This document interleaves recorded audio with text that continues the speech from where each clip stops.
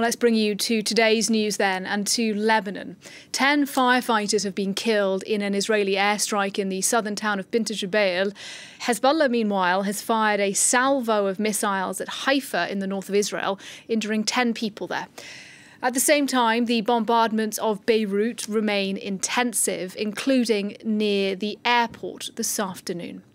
Well, let's go live to Beirut. Rawad Taha is our correspondent covering developments for us. Rawad, tell us first of all about these strikes this afternoon. As I say, they appear to be very close to the country's only airport.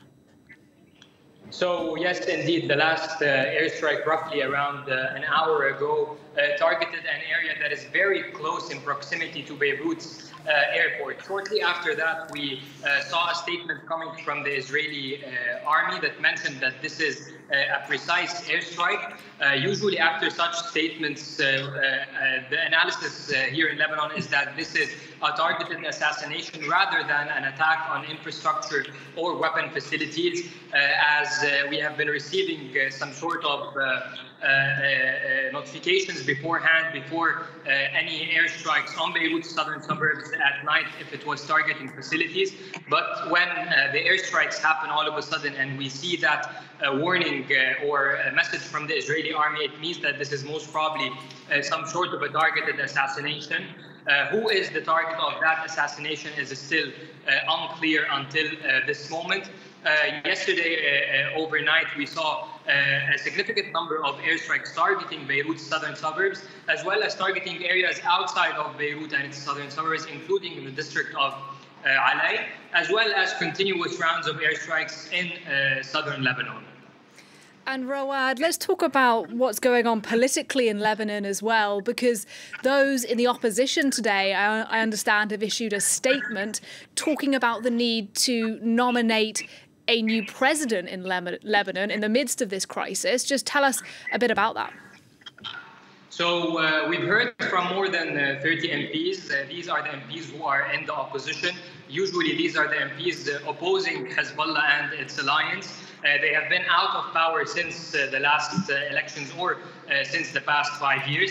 The statement by the opposition for the first time calls for the implementation of all UN resolutions, including 1701, which indicates that the Lebanese army should be present south of the Litani River, as well as UN Resolution 1559, which indicates subliminally that the opposition is calling for some sort of a larger solution to Hezbollah in Lebanon.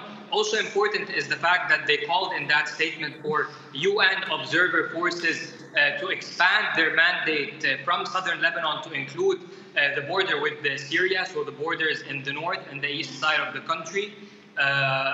Also, as well, there was an explicit call for electing a president even before any ceasefire is achieved, and only that president with the parliament is able to form a new government that could lead the country into a different pathway. Now, we've heard that from the opposition members, but also shortly a while ago, we've heard a statement coming from the former president of the Socialist Progressive Party, Walid Jumblat, who is considered also the leader of the Druze sect here in Lebanon. We've heard something that kind of echoed this statement along the way, with a call for implementing the 1701 resolution and for electing a president even before any ceasefire, and delinking the negotiations regarding the front here in Lebanon with the front in Gaza. So we're seeing some more of a political movement on the ground from the opposition and other major political actors calling for a ceasefire, calling for putting an end to this war, and for electing a president as soon as possible. Rawad Taha for us live in Beirut. Thanks very much indeed.